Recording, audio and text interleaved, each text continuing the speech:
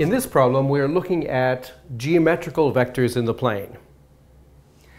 The problem is, given that ABC, DEF, and OGH are equally spaced parallel lines, as are ADO, BEG, and CFH.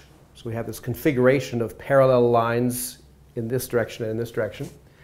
And also P is the midpoint of AD. So that point there is halfway between the points A and D. We're also told that the vector OH is called little h. I might draw that here. So that's the vector H. And the vector OA is what we're calling little a. It's the vector from O to A, maybe along here.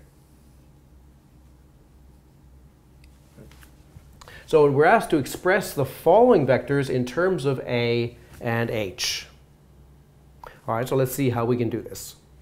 So first we'll start with the vector OC. Where is that vector in the plane? It's the vector from O to C. So we can actually draw it here. There's the vector OC. Okay, so how do we express OC in terms of H and A? Well, we can write OC as the vector OH plus the vector HC. That's the way we combine or add geometrical vectors. This vector here, followed by this vector there, gives a cumulative effect of going from here to here.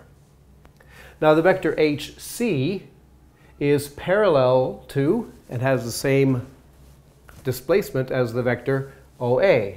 So this is the same as OH plus OA. And these are the two basic vectors that we're referring to. So this is H plus A. So we've expressed OC in terms of H and A. How about the vector HA? Where is that on the diagram? It's the vector from here to here. So I'm going to write that as the vector HO plus OA. We're going from H to A, so we can go via O and then to A. And the vector HO is in the same segment as the vector OH, but it's in the opposite direction. So this is minus H. And the vector OA is the vector we're calling A.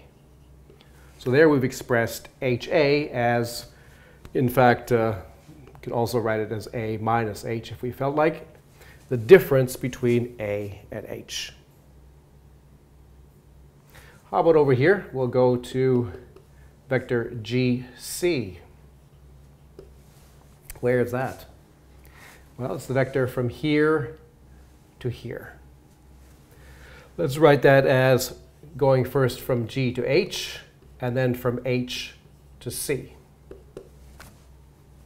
Now the vector GH is exactly half of the vector OH, because we're assuming these are equally spaced lines. So GH is just 1/2 of H.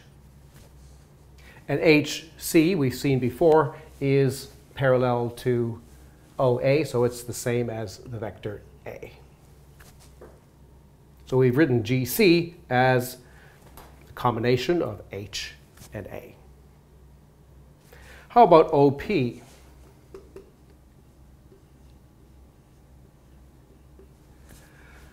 Okay, so this is the vector from here to here. It's certainly in the direction of A, so we expect it to be a multiple of A.